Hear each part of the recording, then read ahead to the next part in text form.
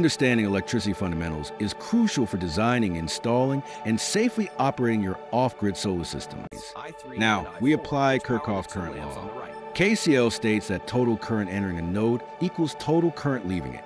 Current coming into a node is positive, and leaving is negative, so their sum is zero. Next, let's examine electrical loads.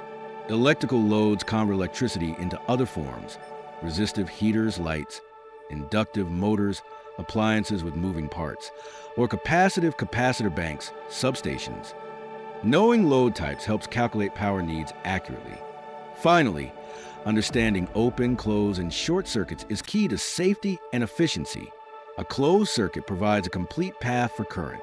An open circuit, caused by a break, stops current flow.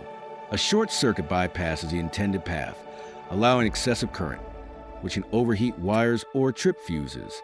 Understanding electricity fundamentals is crucial for designing, installing, and safely operating your off-grid solar systems.